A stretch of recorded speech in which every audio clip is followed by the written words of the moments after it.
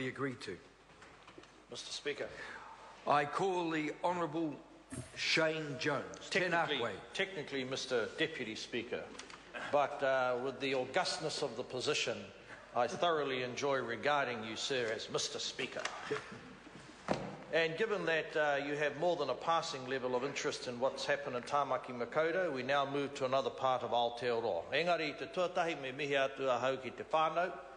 I roto I tēnā pito Aotearoa ko tae mai ki wainga tonu i a mātou ngā kaitoranga pū, e rangi rawa mātou ngā kanohi Māori.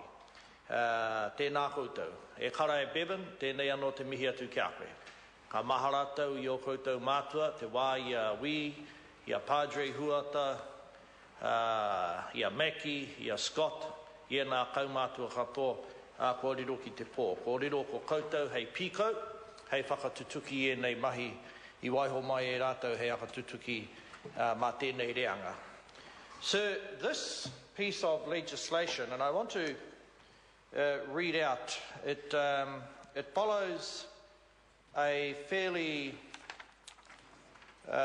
important format, which is that it uses our Māori language, and it also identifies, sir, the deed of settlement, because let's not overlook how difficult and often unrewarding it is for Hapu leaders to take on these roles where there are lots of reasons to doubt whether or not it's the right thing to do. There's always problems whether or not this is the best strategy to pursue, because no doubt within the Kahungunu broader tribal community there would have been a debate as to, do you stick as one large entity like Ngaitahu or do you move into smaller groupings? But that's a decision that was made by the people from that iwi, and long may they be good stewards of it, sir. But I want to record the names in this bill. I want to record the names in this bill because I, having suffered a few of those misfortunes as having been formerly the chairman of the Fisheries Commission, know that your good works do not go unpunished. So, sir, I want to acknowledge that Bevan Maihi-Taylor, a man that is very well known to a host of us Māori MPs as having been around in the world of Māori politics, resource management issues minister. In fact, I took Geoffrey Palmer in 1988 to a hui about water in Kahungunu. And Bevan Taylor as one of the people who, on a busy weekend, for reasons best known to himself, came to the hui. And he is still representing his people. Tanya, Marama, Petrus, te rangatiro tēnā ingoa, Petrus.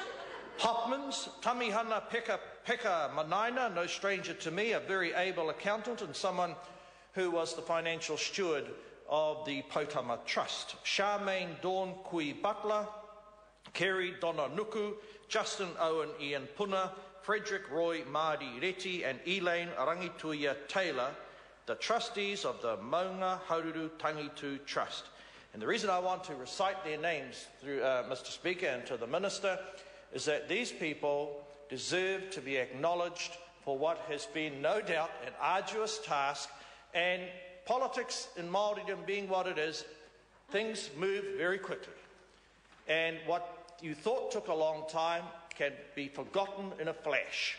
So to these whānau and to these people, I salute you on behalf of my colleagues today for taking an issue which doesn't have the media notoriety of something, dare I say it, like my own tribe, Ngā Puhi Nui Tonu, or the Ngaitahu or the Tainui. It's in an area of Aotearoa, not unlike Ngāti Pāhauwera, that doesn't capture a lot of national media attention. So, sir, let the record show, and I'm sure when we get to the Select Committee, people will arrive with their submissions, some troublesome, but largely positive. So let's talk about why this is an important settlement. It's an important settlement because not only is there land and forest involved, but there are protocols involved. And in talking about the protocol, sir, I want to isolate the importance of the fisheries protocol. And in doing that, I want to acknowledge who, unfortunately, because she's yet to give her maiden speech,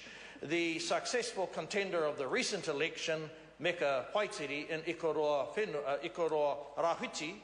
And as I said on the Māori News, sir, there are illustrious parliamentarians that have come from this part of Māoridom. There is a photo that was delivered here in 1998 by the trustees and the whānau of various whānau of Kahungunu from the Omahu Marae for Tāreha, the first parliamentarian from this part of the motu, and he was then replaced by Kraitiana. And after Kraitiana came a very notable matua of Kahungunu stock, Henare Tomoana. And after him came the redoubtable Wipere, who left the famous land trust in the East Coast called the Wipere Trust. And after Wipere, he fell to Sir Aparana Ngata's mentor, who was Sir James Carroll, otherwise known as Timi Kara, who held both a Pākehā seat and a Māori seat. And then Wipere came back, and then he was defeated by the greatest of all Māori parliamentarians, Sir Aparana Ngata. But no one lasts forever, sir. He then was defeated by Tiaki Omana, or otherwise known as Jack Ormond. And when Jack Ormond completed his stint, Tipene Watene, who was a famous figure of New Zealand Rugby League, died in Matangirea, our Māori Affairs Select Committee, in the late 60s, and sir, after him came Brown Rewiti of Ngaitirangi, and after Brown Rewiti, sir, came Dr. Peter Tapsell, who, if there was ever a man who joined the wrong party, it was probably him, but such is life. Things have been said about, in a similar vein, about Shane Jones, but that's another matter. I couldn't possibly work with Hone Harawira. And sir, after Dr. Tapsell, there was a short burst, along with my tuakana over there, Tauhenare, of Mr. Delamere. And after Mr. Delamere was Parekura Horomia. And after Parekura Horomia is the person waiting for her maiden speech. So, tēnā koe e te tuahine. So, we no doubt look forward to receiving submissions, because not only are we wanting to make sure that the bill captures everything that the whānau believe they've agreed to with the minister, but that the structure enables efficient decision making, because it is very difficult to turn a surplus out of assets that are in neglected parts of New Zealand. I say neglected in this sense. It is not a major hive of economic activity like Tāmaki Makaurau. Tāmaki Makaurau has its own dynamic. When you look at Tauranga, Tāmaki Makaurau and Hamilton, that's what the economists, sir, call the Golden Triangle. Well, there's the Golden North, but that's something else. And there is gold to be had in other parts of Aotearoa, but when we support settlements located in the provinces, we want to ensure that the structures lead to efficient decision making, so that not too much pūtea is wasted on running the organisation, rather it's dedicated to building the surplus and to supporting the efforts that will be extensive in terms of making a profit out of the, or pauahi I believe it's called, and part of the forest estate that's being put back there. The protocols, sir, not unlike the Maunga Authority, talked about in Tāmaki Makaurau, are very important. Why are they important? Because the reality is that all the property rights that we seek through settlements cannot be secured exclusively to tangata whenua. We are now in a situation where, yes, it's important that we reflect the tangata whenua interest through the settlements, but it cannot, unfortunately, be done to the total exclusion of other stakeholders. And that's just the political nature of the process that we're involved in. So that's why, sir, I think that, along with my colleagues, that these protocols are a significant evolution. They didn't exist in the late 80s when we did the Resource Management Act, 1990 in Simon Upton's time. There was, I think, a reference via Winston Peters and Māori parliamentarians of the time for kaitiakitanga. That then sent the Planning Tribunal, the Environment Tribunal, on a great quest as to what did kaitiakitanga mean. One of three lawyers and a few Māori consultants may have grown mildly rich as to trying to define it. No doubt the developers complained that they were meeting the costs of that. Such is political economy in Aotearoa. I wouldn't complain too much about it. So the regional council is referred to in this bill. Who knows whether there will actually be a regional council in this particular part of Aotearoa. We know the regional council is busily sponsoring an irrigation scheme, and I only hope, sir, that settlements of this nature provide a new platform for the Kahungunu reps to put forward all the necessary interest to ensure that such irrigation schemes, if they do happen to take place, whether it's in this rohe, South Island or any rohe, they don't take place in neglecting tangata whenua interests, etc.